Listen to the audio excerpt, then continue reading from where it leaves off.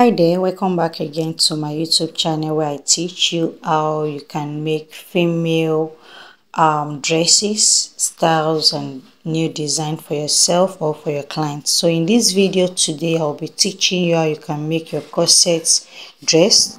So stay tuned as I take you through. If you're new here, kindly please subscribe to my channel. Also please don't forget to turn on your notification bell to get notified each time I upload. If you're already a subscriber, thank you so much. So let's get right into this video. Here is the pattern paper I'll be using. The first thing I did is I outlined 1/2 inch for the guide that will stand as my shoulder line. So I will outline it now using my pattern master. So after doing this, the next thing I will be taking is my shoulder to shoulder measurement, which is 8 inches. So after taking out the 8 inches, I'll outline it using my pencil, and then I'll go down again by 1 inches, which will be for the shoulder slope. So the center front again, I'll go in by 3 inches for the neck width, and then after doing this I'll go down by 8 inches for the chest line, from the shoulder downwards to the chest line, which is 8 inches. So I'll outline that now. Remember, this is corset, so from this line, which is the slope, I'll go down again by 7 inches, as you can see me doing. So I'll then rule it from that end there. I'll make a straight line. So after doing that, I'll just be taking all the vertical measurements, which is the bust line, the under the bust and the waistline, and the length of the blouse I'm making, which is 23 inches. Basically, this is just from the shoulder downwards to where your blouse will be stopping, which is upper your hip measurement. So that's what I'm outlining right now. So for the bust line, I took 10 inches instead of 11 inches, and then for the waist it's 16 inches instead of 17. So that's all I'll be needing. So after outlining that, I will be connecting from the shoulder slope downwards to the neck width, as you can see. So from there I will measure 8 inches again for the armhole from the shoulder downward. So the next thing I'll be doing now is taking the bust span, which is the bust point. So this will be taken from the bust line downwards towards the ends of your blouse. So I'll be taking 4 inches, that is 8 inches, dividing it into 2, which gives me 4 inches. So now you'll be ruling everything together, as you can see me doing. So just note that this includes the allowance, which is 1 inches. So that makes it 8 inches. So now from that end there, I already went up by 2 inches. I don't know if you can see this. So I'll take my measuring tape again and just be outlining the normal dart intake for the waistline. So I'll go down here from the bust line, I'll go down by 1 inches. So this is just to, this is just as a guide before taking the proper measurement. So now I'll go up by 2 inches. I'll outline that from the down of the blouse. Yeah, I hope you can see it clearly now, because the power went off before. So now I'll be outlining from the shoulder slope downwards to the armhole area, which is the chest line. After doing this, the next thing I did is connecting from the midpoints. So I'll go in right now by 1/2 inch, and then after going in, I'll take the proper the actual bust measurement, and then I'll be connecting the 3 lines from the shoulder slope to the 1/2 inches, and then to the actual bust line, bust measurement. And note, this is for the front. After doing that, I'll start taking all the darts for this corset. So remember, we went up by 2 inches before outlining where the dart will be stopping at the down area of this blouse.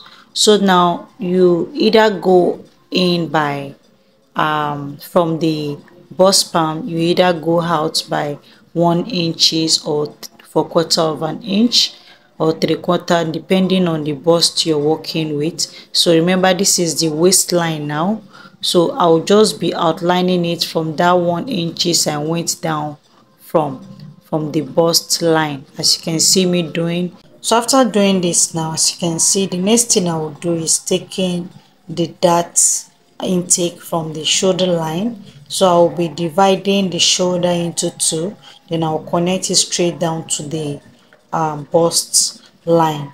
So I'll just divide this into two right now, as you can see me doing. So you place it on your shoulder slope like so, and then you connect it using your pattern master or your ruler. After connecting it, the next thing I will be doing is working on this dart area that I just outlined.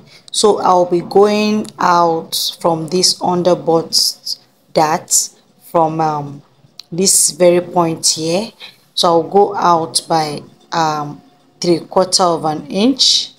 So you can either use half an inch depending on the kind of bust you're working with. I am working with a very large, busty person, and I need this to be seated. So you connect it from from the new point I just outlined it. Now I'll connect it to that direct that I outlined initially from the waistline.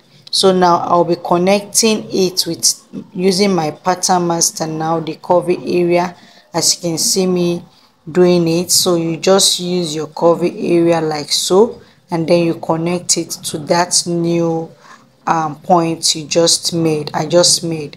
So I'll connect it both sides, as you can see me doing. After doing that, the next thing I'll take this dart I'm having here. This is 2.5 inches, and I will go to the bust points. From the bust point, just pay attention to these details. From the bust point, the lines here, you go up by the 2.5 inches, and then I'll be adding extra 1 inches to it. 1.5 inches, depending on how you want your cleavage to show or you want it to be covered. So I want mine to be covered. Before taking the closing dart now, I will first be shaping this area here. So just pay attention. You can either go down by half an inch or 1 inches depending on how low you want the sweetheart neck to be. So what you need here is half an inch. So I will either be taking it from here, or you go down by another half an inch. So I'll be going with the first line. So you can either go from this line here and curve your cup using the pattern master, or you take it directly from the upper one. So I'll be using the upper one. So here is it. As you can see, I'll connect it now using my pattern master. Next thing, you trace out the sweetheart neck, as you can see me doing. So what I will be doing is taking out the dart. So I'll just be explaining shortly how I came up with the dart. As you can see, I already made it out. So you make sure this area, which is 2.5 inches, and you come to this up. The center side will be 1 inches, while the one going to the side seam will be 1.5 inches, making it 2.5 inches. And then you can see how I connected it from the upper side, because I want it to be well seated. So the next thing I will do now is showing you how you can achieve the side cup. So you make sure this armhole line, so whatever you get there that ends on that your bust measurement, you divide it into two. So you sketch it out, and then you go down again by half an inch. So you connect a straight line from, that means you're using a new armhole line now. So your corset will be sitting properly out after taking out the yoke. So this is why we are doing this, so that your underarm will be well seated. So now I'll be using just my free hand to connect it from that there to the the line I just outlined. So after doing this now, I'll take out the bust measurement again.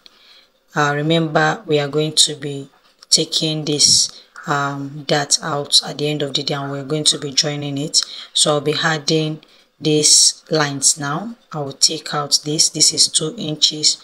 I will add it there.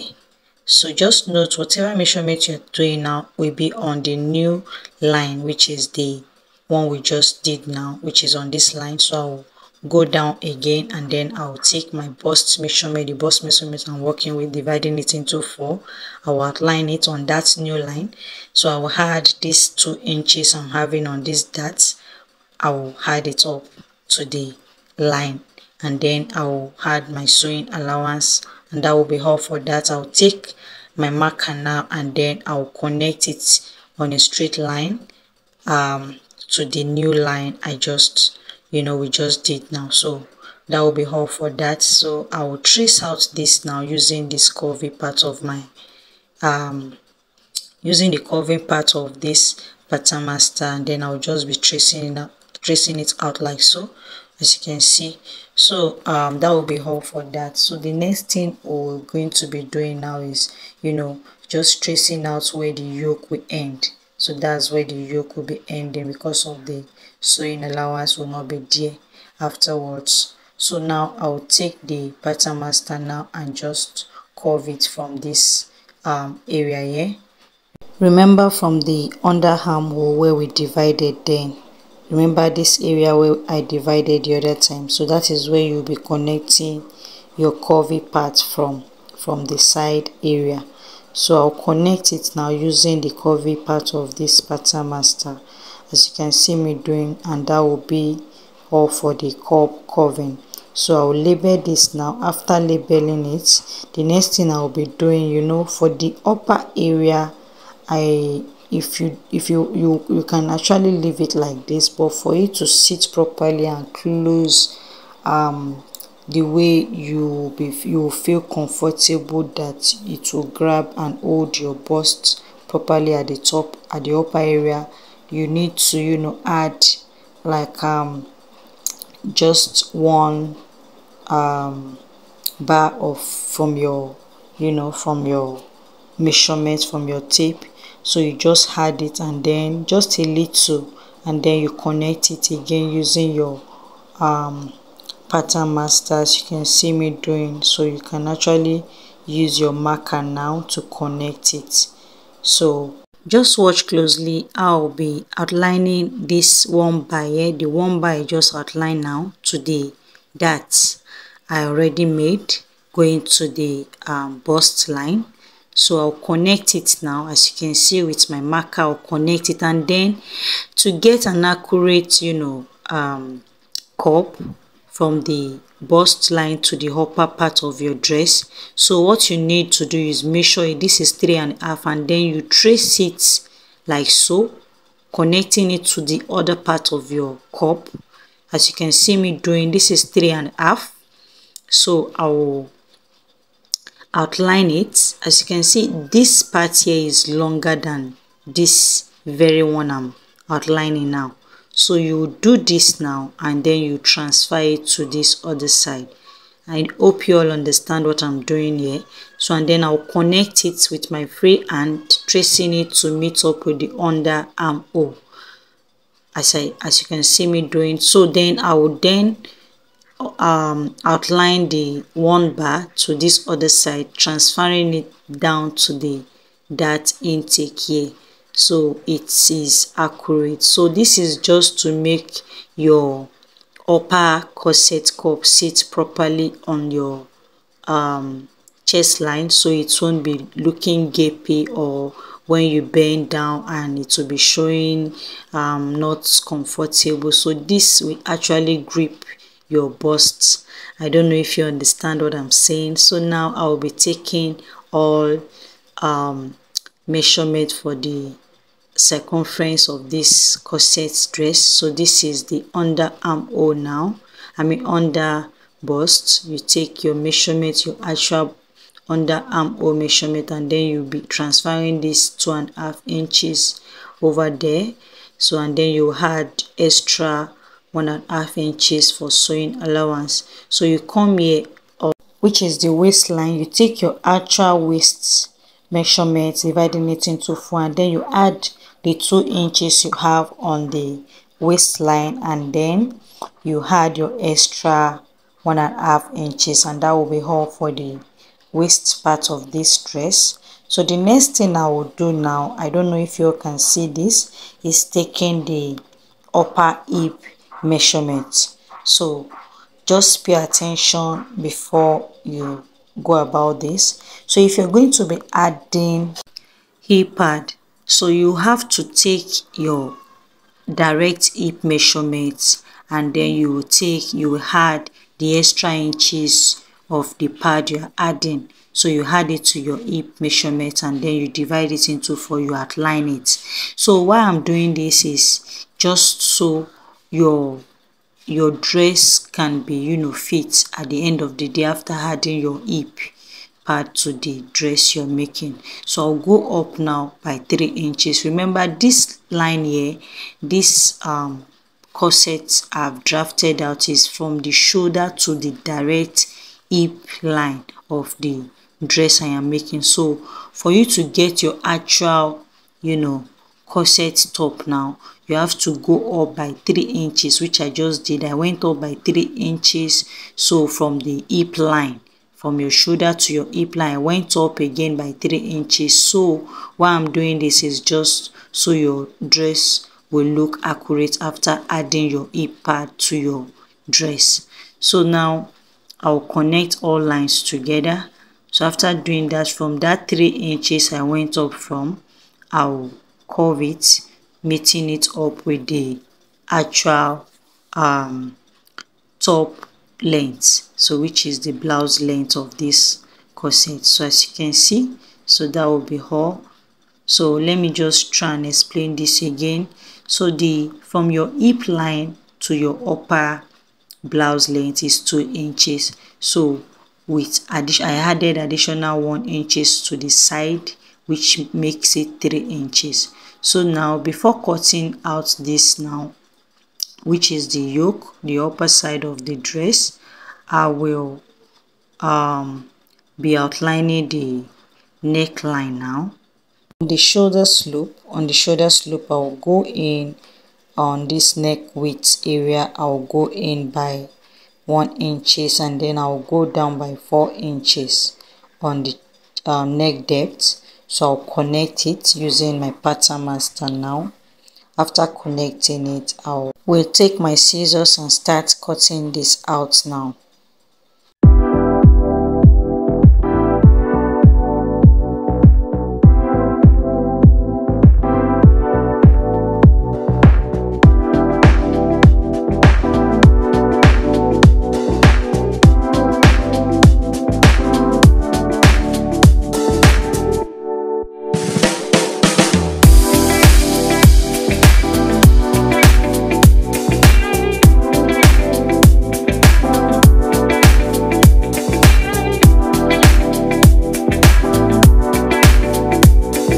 After cutting all patterns, note that before cutting it on fabric, you'll be adding extra inches to the curves and the yoke before joining everything together. So here is the back bodice now. I already outlined every lines together. As you can see, so here is the yoke line I did for the front, and here is the half inches. Is half inches I went down from the chest line. So before taking your darts, note that this is the bust point for the front, and again I transferred it to the back. So before doing that, I had to add extra 1 inches for the zipper allowance. So I will transfer the dart, the same dart I used for the waistline. I transferred it to that area. So where your dart should be starting and from is you measure 9 inches from your shoulder downwards. That's where the that for the back panel will be starting from. So you connect the lines. After connecting the lines, remember the 2 inches I went up from the hip line. You also connect it to the waistline, which is the darts we're going to be taking. So as you can see, I'll take out the neck depth now for the back panel. So I'll go down by 1.5 inches. So this is just for the back. I'll also be connecting it from the neck width with my pattern master to the neck depth. So that will be all for the neck part. So now I will be drafting out where how I want the back yoke to look like. So I'll connect it directly to meet up with the darts, as you can see me doing.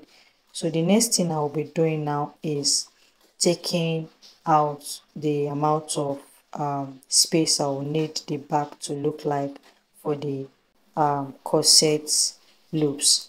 So now I'll, from this waistline, I'll go in by 2 inches. So I just want that area to look a bit snatched, you understand. So on this part here, I'll be going in by 1.5 inches, and also for the lower part I'll go in by 1.5 inches. So I'll then shape everything using my pattern master to do that, as you can see me doing, just so it gives that lovely back, shape. So after doing this, I'll then take the actual measurement for the waistline. I'll include the darts intake. I'll outline everything together. I'll just take the measurement. Basically, I'm just taking the round measurement, dividing it into 4 before outlining it. I will transfer the darts measurement, and then for the sewing allowance as well, I added 1.5 inches. Then on the chest line, as you can see, I already take this measurement and added with the and note, whatever measurement you're taking should be after the zipper allowance you already made, so it gives you the accurate size. So as you can see me doing, I'm taking everything from that zipper line, afterwards the 1 inches. So I will do likewise to the hip line, as you can see me doing. So I'll connect it. I will do all what I did for the front hip line, connecting it to the waistline and then to the bust line, and that will be all for the back measurements. So the next thing I will do, I'll take the back bodice on the other side. I will curve it like so. You can see I am using the actual curve part, so I don't want it to look one should be longer than the other, one should be wider than the other. So that is what I'm using. I'm placing the pattern paper on it, so I'll just shaping it using my pattern master now, and I will start cutting it out using my scissors. Guys, we have come to an end of this class. Please watch out for the part 2. As you can see on the screen, is very loaded, where I'll be showing you how you can cut it and use your boning, sew everything together. And guys, if you enjoyed this video so far, kindly give it a thumbs up, like, comment, and share to your loved ones, and also turn your notification bell on, subscribe to my channel, and I'll see you again in the next one, guys. Bye.